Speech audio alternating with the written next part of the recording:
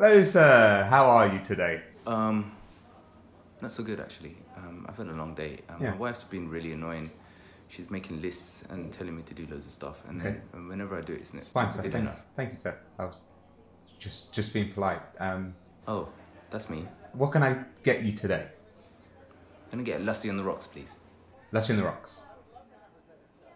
It's a coffee shop, so we don't do lassi on the rocks. We do coffee.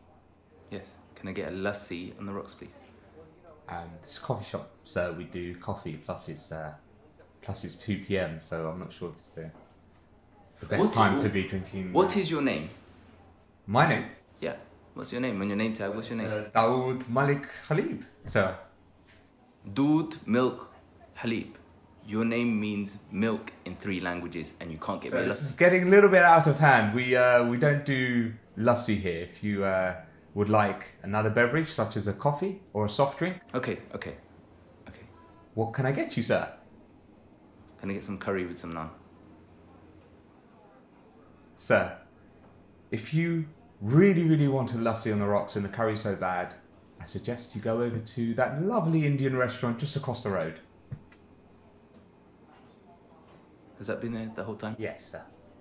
Like literally. I suggest you go over to the Indian restaurant. Okay. No chance for a lassi? Here? Sorry, sir. Thank you so much. Bye-bye now. Hello, sir. How can I help? Can I get a coffee, please?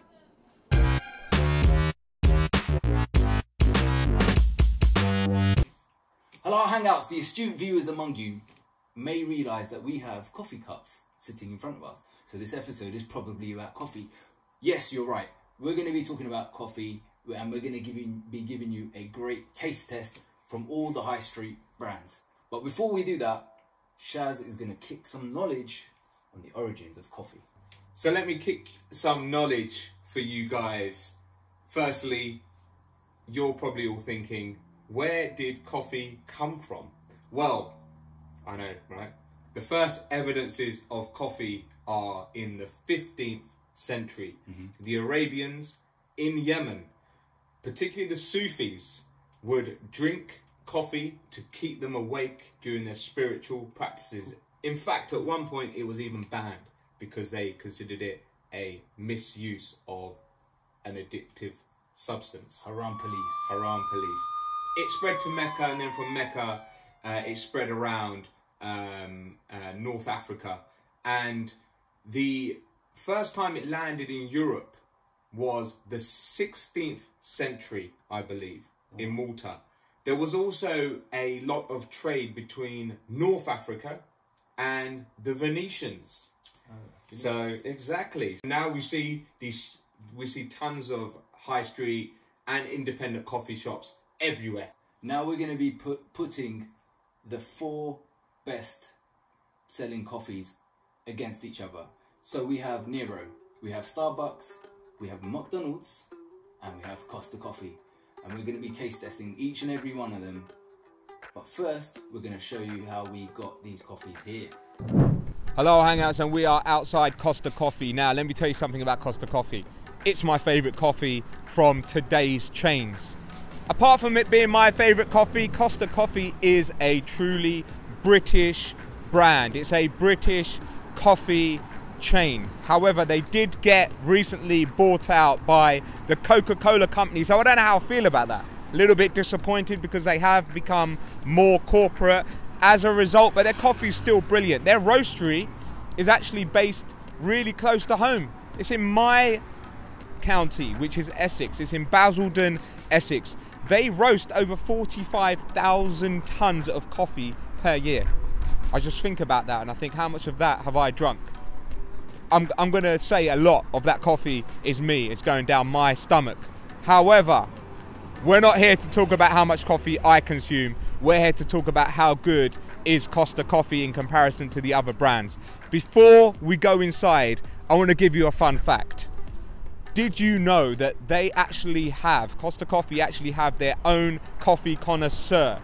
This person, Gennaro Palicia, I hope I got his name right, he is their very own product taster, and he has his tongue insured for £10 million.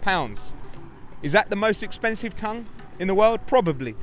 Anyway, you're here for the taste test, so let's go and check out Costa Coffee.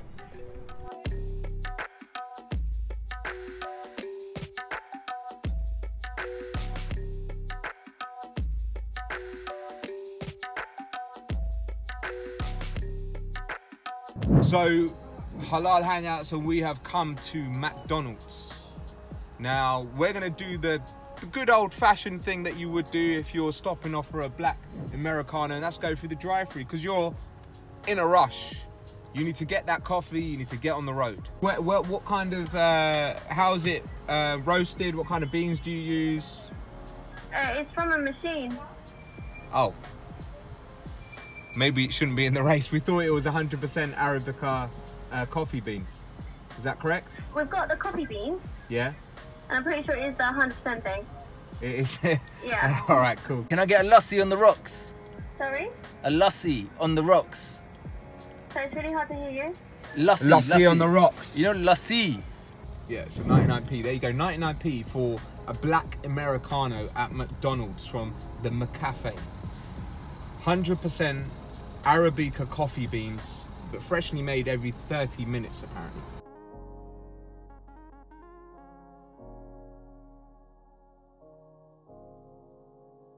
Off the top of the dome, Halal Hangouts, we are outside Starbucks Coffee. The original coffee culture kings of the United States of America. Coming out of Seattle, back in the day, they were part of the original coffee culture. They've spread all across the world like an infestation, infecting all the countries of the world. You won't go anywhere where you won't find a Starbucks. And a fun fact about Starbucks is their dark roast has been known to distort the nuances of the flavor of coffee. So coffee connoisseurs look down on their long coffee noses upon Starbucks because it distorts the flavor. Now we will see if this is actually true by doing a taste test and checking it out. Let's go.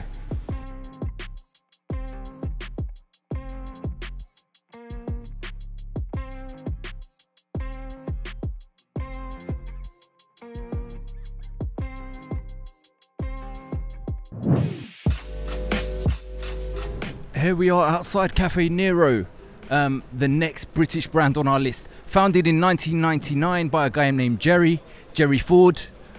It started from 5 small chains in central London to what we see today as an international brand boasting 1 billion sales a year. That is phenomenal. Here's a fun fact for you. Excuse me, mate. So sorry about that, guys. We got moved on by security. So the fun fact was that Cafe Nero loved badgers. They boycotted Gloucestershire farmers that were culling badgers back in 2015. So they're big animal lovers at Cafe Nero. Kudos to that. Let's go see what their coffee is saying though.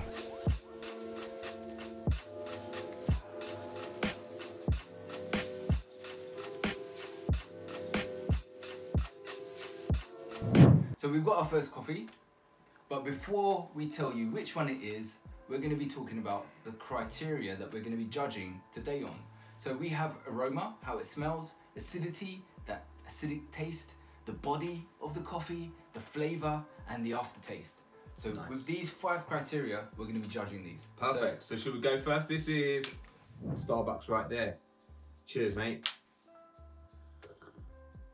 The aroma is very deep and roasted. It's got a very smoky. It's got a very smoky aroma for sure. It's got a watery body, and I have to say the flavour, because it's dark roasted, it's very bitter. Yeah. Which I think people know Starbucks for. And the acidity of it is very sharp. You know, it kind of hits your tongue, very pungent. And the aftertaste is again bitter. I think, like you're saying, the smoky, woody. Yeah, it's got a very smoky, woody aftertaste. It's a very classical Starbucks taste. Like you know it's a Starbucks coffee when you could blind taste this and you know. Yeah, absolutely. All right, well that was Starbucks. Let's move on to the next one. So now we're going to be trying Costa coffee. Costa coffee, my favourite coffee. Right, so let's. It might not be at the end of this. Let's give it a whiff. Let's see. So Aroma-wise, not as strong as Starbucks for sure. No, it's got a bit of like a lighter sort of smell to it and slightly sweeter, and that ties in with the acidity. Is not as sharp. It's softer, lighter. What flavors and what does the body feel like to you? It's a richer body, and I think in terms of flavor, it's certainly sweeter. I think that's with the Arabica beans in general. They're just more rich tasting. And the aftertaste is a bit nutty and a lot sweeter than the harsher Starbucks taste. I feel like Starbucks is more industrial.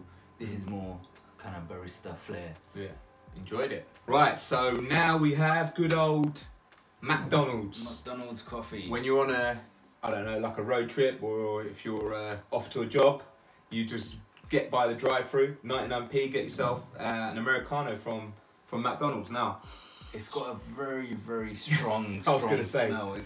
This is like, you can smell it knock from you a out. mile away. You know, this is really, really strong. What do you think of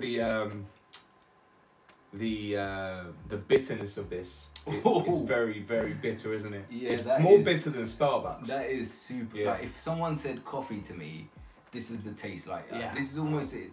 It's like super, super strong. It hits you. Like, I feel like almost like I took a shot of caffeine. It's got a similar body to Starbucks, where it's got sort of a watery consistency, and definitely the flavour It's burnt. is burnt for It is sure. burnt for It's sure. That got that dark roast burnt Yeah. flavour of Starbucks. Probably more strong than Starbucks coffee for sure. No wonder this is a slap in your face, wake you up, builder's coffee. It's got a really strong aftertaste Yeah. as well. Like, I can imagine just drinking this and then just being, have coffee breath, like, for the rest of the day. I prefer it to Starbucks because it all works together. It's strong, but it's not overwhelming. Yeah, it's like Soviet Union. It does what you expect it to do. It's like, it's good, strong coffee. Strong coffee for sure. It's the vodka of coffees, yeah? So, we are on to our final coffee, which is Cafe Nero. Nero. I can smell a really aromatic complex sort of waft that hits my senses. It's amazing. Yeah, it's a lot more aromatic than the other three. In terms of bitterness, it's less bitter than Starbucks and McDonald's, And more similar to Costa, I'd say. And it's not watery. It's got a very rich body, I find. It's definitely less watery. The flavour, you're getting more of a sweeter flavour, which you kind of would expect, I think, from these Central American beans. I guess on that note, maybe we should give the viewers our worst and our best. Now, I'm going to go first because I have surprised myself today. I actually thought, being a Costa drinker, and the reason is convenience, man. Costa is everywhere, and we're talking high street coffees. With high street, you want convenience. However, I'm going to say today, my favourite coffee has to be Cafe Nero. Seriously? And I'll tell you why. It's beaten Costa when I've done a pure taste test, which I haven't really done before. I feel it's that aromatic flavour that you're talking about, that accentuation of spice, that African spice. Now, we must caveat, we are amateurs. Our review today was a very amateur review, and this is our preference at the end of the day. I'm going to have to say my worst one. Surprise, surprise, it's going to be Starbucks. It's just too strong. I'm not a massive fan of that woody, smoky aftertaste. It's a bit stronger than for my preference. So my favourite has got to be Nero. When I have coffee, I want to experience the coffee flavours. I want a mild experience. And Cafe Nero definitely satisfies those requirements. My worst is probably McDonald's. This is going to be my new pre-workout drink because it's so strong. It kind of hits you and then it just lingers with you the whole day. It's certainly one of those sort of rough and ready coffees. Cafe Nero has to be our favourite coffee. On that, I think we deserved, for the viewers, to do a impartial review of independent coffee shops. So we've got to put that into the best coffee pipeline soon, for best sure. coffee in London. And on that note, you need to hit that bell button. Yes. Hit that subscribe button. Smash that like button. And you know, was this a good review? Let us know below. What is your favourite coffee? Let's do a which poll ones, underneath right now. We're polling right now. What's your favourite out of these 4 and why? And let's see which one wins. Yeah. Halal Hangouts. Subscribe, Like, and share. We'll see you next episode. Peace.